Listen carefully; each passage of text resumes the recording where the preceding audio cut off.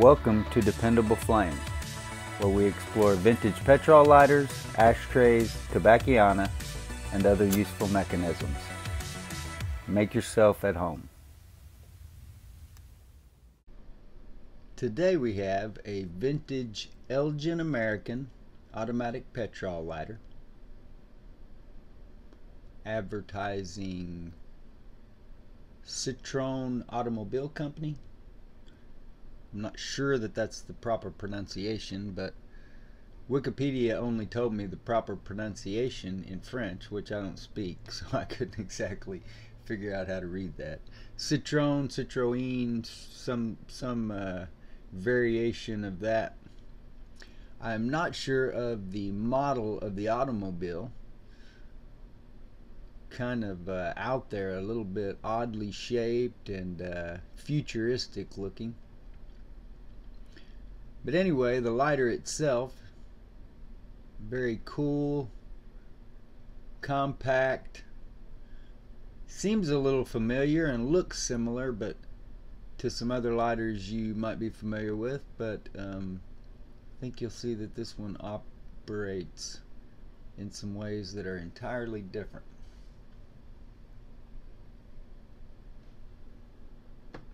This lighter shows wear, scuffs, corrosion, dings, dents.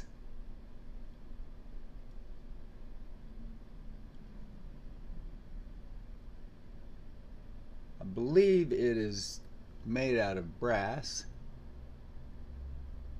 sort of a brushed brass finish on most of it, and high polish finish on the sides, the bottom, and the mechanism on the top, and the brush finish along with the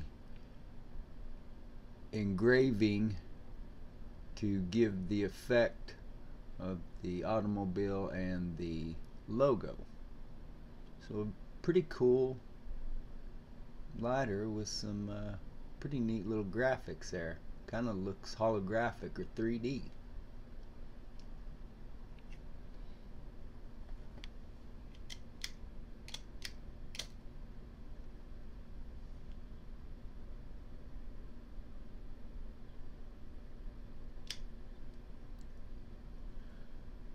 The lighter to me resembles the Ronson Adonis and many flat ad lighters, and apparently Elgin American had some legal troubles with Ronson before this lighter came out.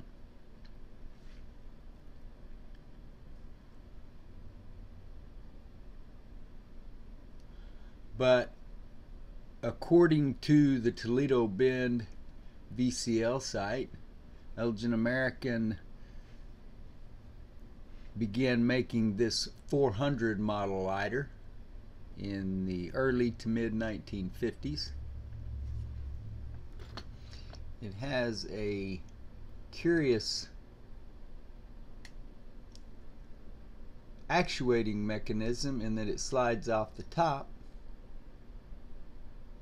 and leaves the bottom as the tank.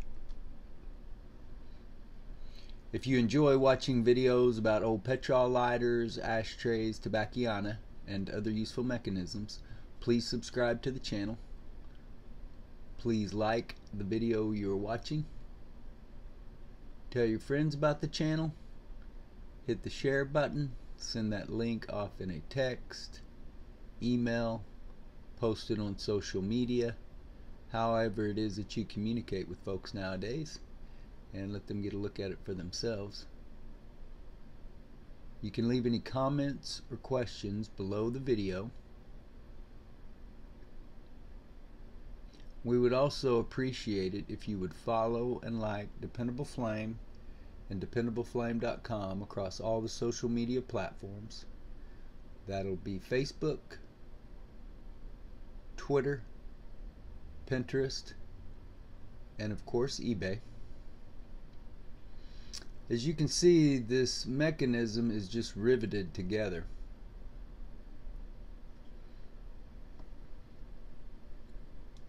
So I did the video where I drilled out the flint tube, and so we know how to make that repair. It still wasn't sparking real well, and without being able to take it apart, I just filed or brushed the file wheel with a soft brass brush. I'm sure it did some damage to the finish here, but I just didn't really know what else to do. The next thing, if it doesn't start sparking any better, will be just to go line by line, pushing out all the old debris. But I just wanted to make this video, as I am in the midst of using this lighter, to show all the differences there. So it is put together, just riveted together. I don't see any way that you're gonna get that apart without ruining it. You also have the flint mechanism, similar to the Bentley butane, that it is just a little short tube right underneath the wheel, and then a little arm spring holding it. There's also a piece of rubberized or plastic something here fitted onto the actuating mechanism assembly that is going to be the top of the lighter. And the purpose of that rubberized piece is to inhibit evaporation of your fuel. It's sealing the tank. So that's a pretty good idea. I don't know how effective it is, but it's at least with vintage lighter collectors today, that's something that I believe most will appreciate if they don't already know about it. There's so many of them that are concerned about fuel economy. It might make the Elgin American a good everyday carry lighter for those that are concerned with how much fuel they're wasting. So anyway, I don't know, I'm not going to take this one apart. If I ever get one that is already damaged, then I might try to drill it out and just see what could be done. But this one seems to be working okay, other than it doesn't light real well. Only sparks about 3/4 of the time as well as it should, and then doesn't light even when it sparks really as efficiently as I believe it should. But it could still be rewicked and a few other things. It's got the old, I think it's probably an asbestos wick out. Look how stiff that wick is. So we may have some more videos coming on this lighter. Make sure that you get over to eBay and check out the DependableFlame.com store. Every purchase that you make there will benefit HDSA, Huntington's Disease Society of America, with at least 10% of each purchase benefiting HDSA. And we also have 3 penny start auctions each month, where 100% of those listings, the proceeds of those listings, go to the charity. High bidder pays the money, gets the lighter, I provide free shipping, and everybody is happy. Charity gets all the money.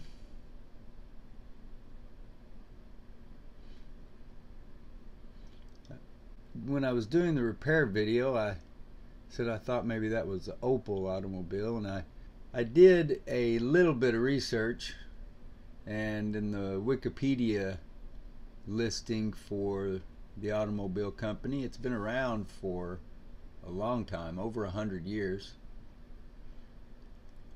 and apparently at one point was trying to make an entry into the US market. I don't know if that ever happened. Some of their cars look like VWs and others kind of look like Jaguars. Apparently at one point the company owned Maserati.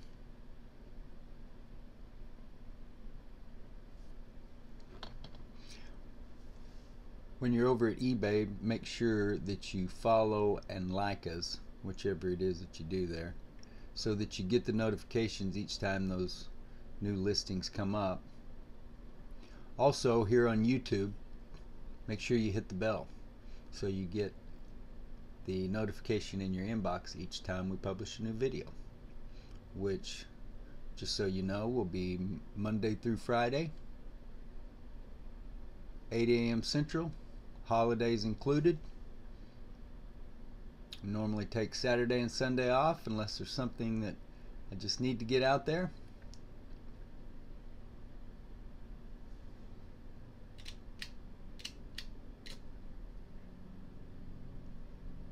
Until next time.